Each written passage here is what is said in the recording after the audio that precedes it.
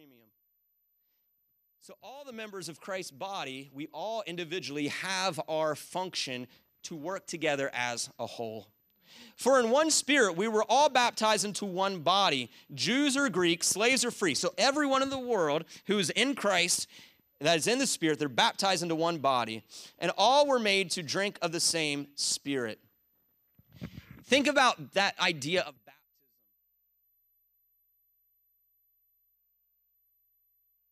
Now, this isn't in the Bible, but the Didache, which was an early church manual written even before some of the books of the Bible were written, their instructions were that, if possible, baptize someone in running water. They used the word living water.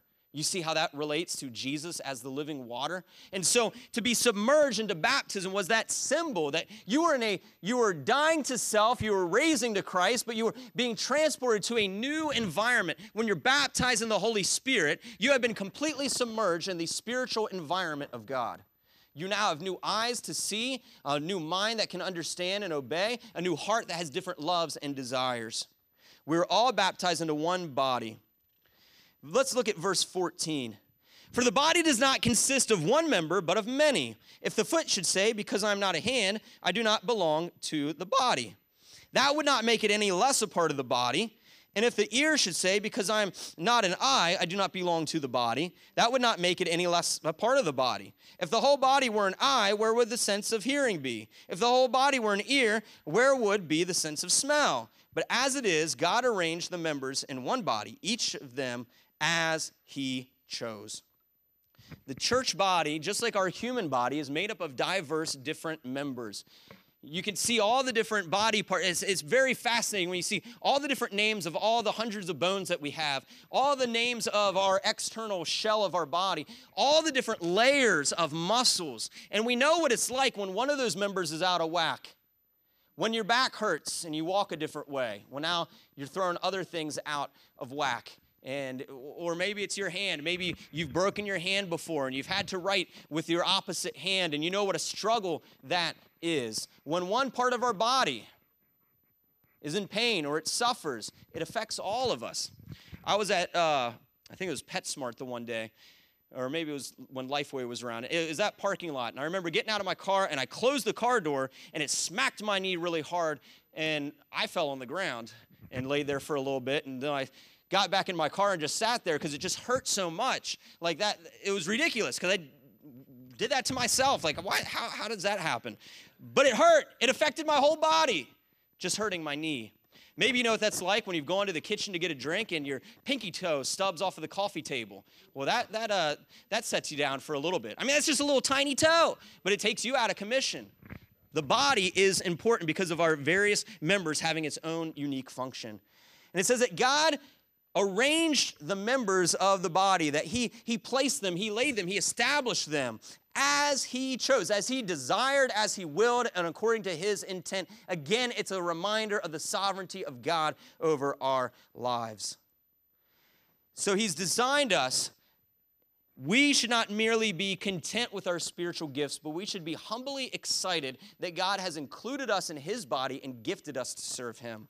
If all were a single member, where would the body be? As it is, there are many parts, yet one body. If we were all just a giant ear, how weird would that look? You couldn't see anything. You couldn't say anything. You couldn't sit down. You're just an ear. All of our body parts have a function.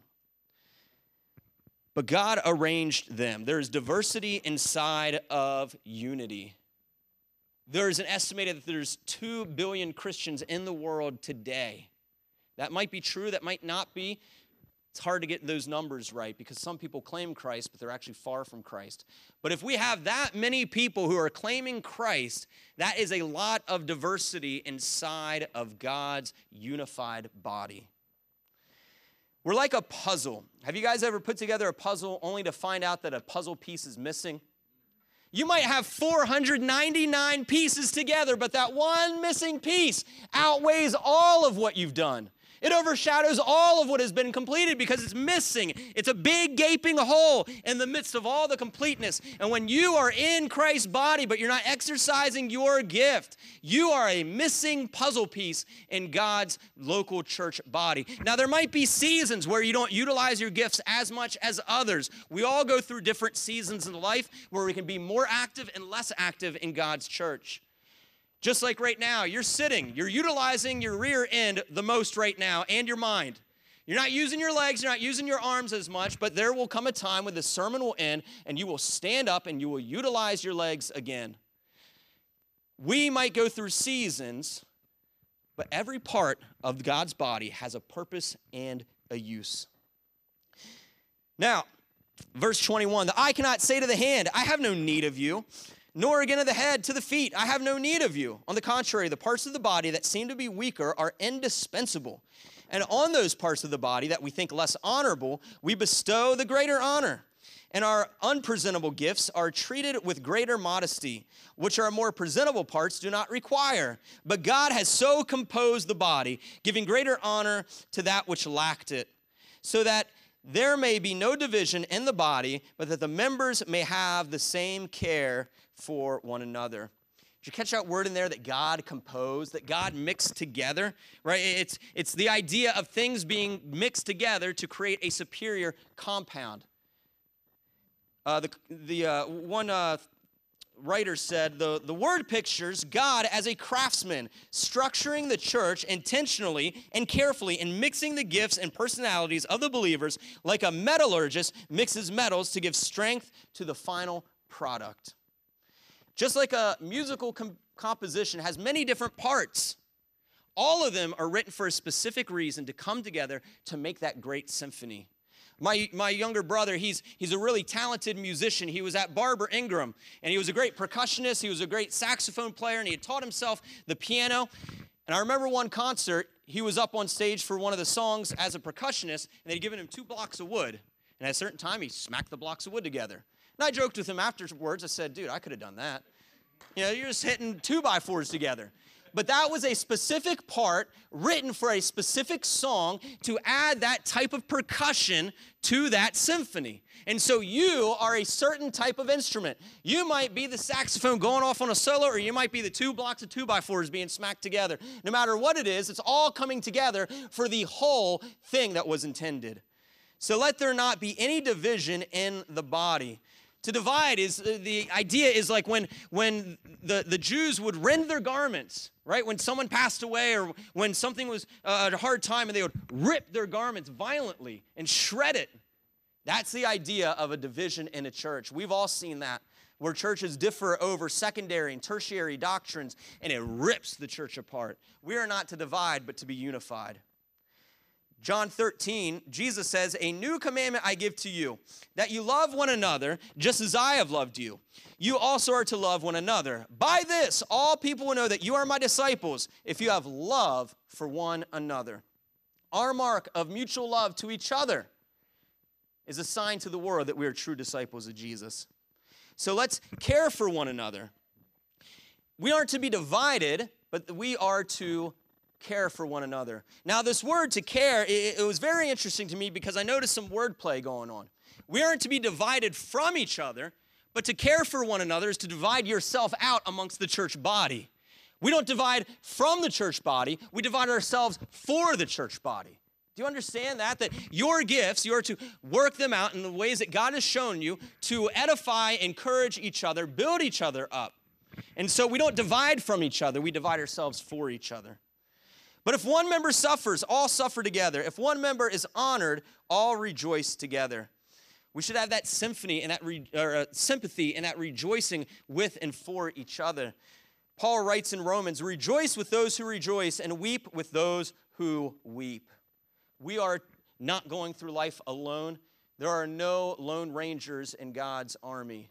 We are all in this together. You should not weep alone. You should not rejoice alone, but do those things with the body of Christ.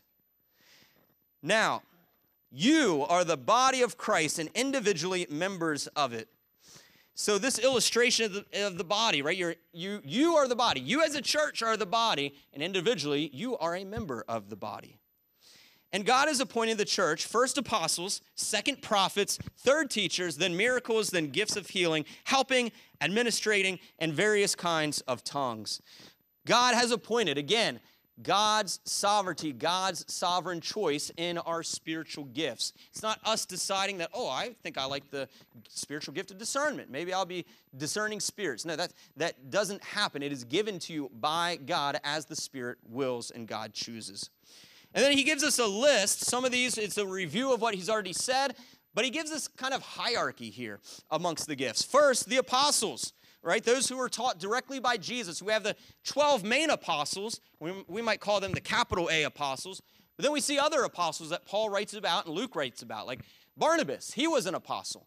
Paul will write to greet certain apostles, and they aren't ones of the 12 disciples that became apostles. So it was people who had learned directly from Jesus Christ as he was manifested in the flesh. Those are apostles, and they're all gone to this day. So the apostles pioneered the path as missionaries to spread God's word. Second were the prophets, those who were the inspired spokesmen of God, who spoke new revelation from God in the churches while the letters were being written, while the gospels were being assembled. And now that we have the full canon of Scripture, we have the complete word of God, there's not a need for those prophets. Now these two roles, they were given the top billing because they were limited edition. Some people, they really like different things like shoes, sneakerheads. The shoes are more valuable if they're more rare. If Nike's only made 50 of a certain type of shoe worldwide, you can guarantee that price can be up in the thousands. And people will pay for it because it is rare. The apostles and the prophets are given that top billing because they were rare.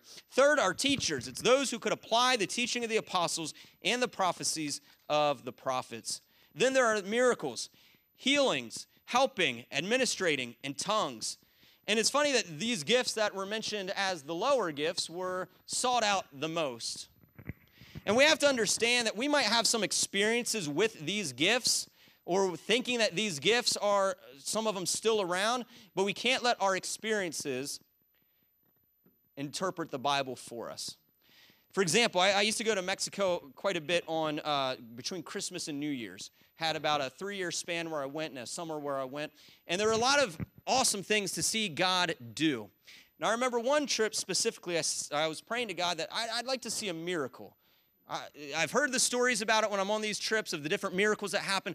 I would like to see one. Well, we would do street VBS. And the one day, we pull up to a random parking lot. We'd go around to the houses nearby and invite people to come, and that we had a free gift to give them. And the free gift was the gospel of Jesus. So people come, and one guy comes down the street in a wheelchair. He's being helped along by somebody. And his story was that he had gotten hit by a bus when he was younger and was unable to walk. Well, one of the leaders that was there, he said that he had prayed over someone the day before, and he felt their bones shift back into place. I thought, okay, well, I've not seen that, so I can't verify if that happened or not. But this guy and pretty much the rest of our team, which was about 20 to 25 people, gather around this man and pray for him. And he stands up out of his wheelchair, and he begins to walk while holding on to another guy. Now, does that mean that the gift of healing is still exercised to this day? Was the healing because of the people praying? Well, that wasn't an instantaneous full healing of this man's body. But I do believe that we have Scripture. James tells us to pray for healing for others. We've seen that in our own church where people have been healed from diseases and cancers and things like that. That God still heals because he can still do miracles, but that us as people, we are no longer the vessels for such thing. Another experience I had, which I interpreted wrongly at the time, when we would go to Mexico, you'd usually have an interpreter in your group to help interpret Spanish, so you could talk in English. They would interpret it in Spanish, and we'd be able to talk. Well, this one year that we went, the group, they couldn't find enough translators. So our 25-person team was just one team out in about 150, 200 people. So I'd taken Spanish in college, remembered hardly none of it. I could say, Jesus Christos es mi salvador, and pecado es muerto, right? Sin is death. Like I could give a 3-sentence gospel message, but that was it. And they said, oh, well, you're a translator then. So it was me and a girl that was in high school taking her first Spanish class that we went out with our group as translators. Now, what was weird was we could speak in English, and we'd have someone speaking back to us in Spanish, and there was an understanding that we'd walk away, all of us, with tears in our eyes. And it's like, well, how do we have some sort of mutual understanding of what was going on here? How were we able to speak more Spanish than what we knew? And at the time, I thought, well, I guess that's my experience with speaking in tongues. But I can't define the Bible by my experience. Right? The Bible defines our experience. And maybe we just had an emotional connection at some of those times. Maybe God was bringing to mind the things that we had learned in our classes at that time. Because as we see, the gift of tongues was not a language that you knew. And I had somewhat of an understanding of Spanish. I think too many times we have these experiences, and so we interpret the Bible by our experience instead of interpreting the Bible by the Bible. You see, the Bible explains itself. We can use outside sources like our experiences and teachers of the Bible, commentaries and Bible studies, but the Bible will explain itself through the Bible. And so we must understand that these gifts that are given, they're given by God for a purpose. And for some of these gifts, the purpose was that laying of the foundation of the church. Now, he lists off two gifts here that weren't mentioned before. The gift of helps. That's someone who's just ready and they're just willing to help. They might not have the vision for something. They might not have the plans for something, but they come alongside of you because you have the vision. You have the plans. Or maybe you're the helper that you just want to faithfully serve God wherever and whenever you can. And then the gift of administration. This is the person who's leading. They're literally steering the ship of the church. They're the ones who give direction for, here's what we're doing. Here's where we're going. Let's pray and see if this plan is of God. And then they rally those with helps to execute that vision. Paul ends this with some rhetorical questions. Are all apostles? Are all prophets? Are all teachers? Do all work miracles? Do all possess gifts of healing? Do all speak in tongues? Do all interpret? And the obvious answer is